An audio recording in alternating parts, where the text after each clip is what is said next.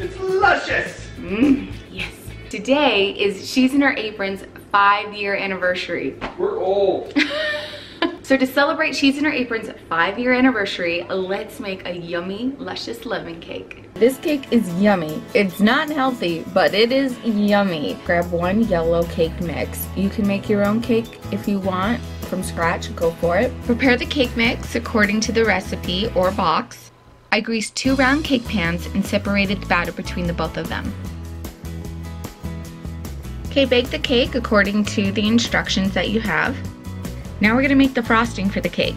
To a mixing bowl, you're going to add 1 cup of cold milk, 1 box of lemon instant pudding, with a 1/4 cup of powdered sugar.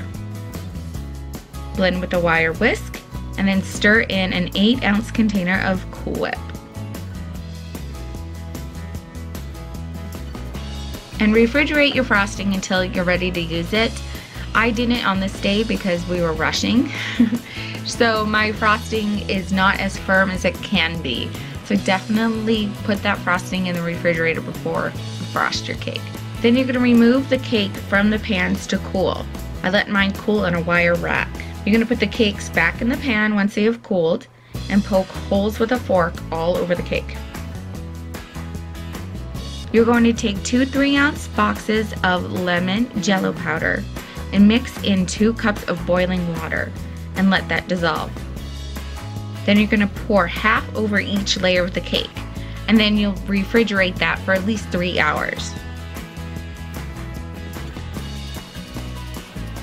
So when you're ready to frost, what you need to do is dip your cake pans in hot water for about 10 seconds. I filled up my sink with a little layer of hot water, sat my pans in them, and it helped dissolve that jello underneath, so you're able to take the cake out of the pans. Just unmold it onto a serving platter. So prior to frosting, I put a layer of parchment paper underneath the cake so that when I frosted, any extra frosting would land on the paper and I could just slide it out when I was done.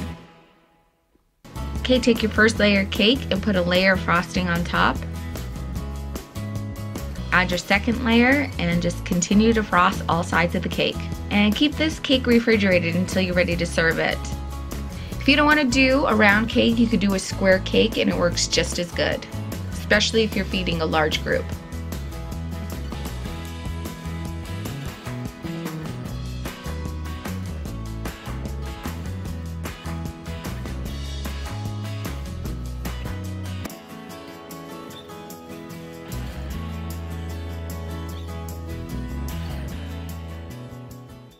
And there you have it, my favorite cake. Ever since I made this cake, it has been my absolute favorite.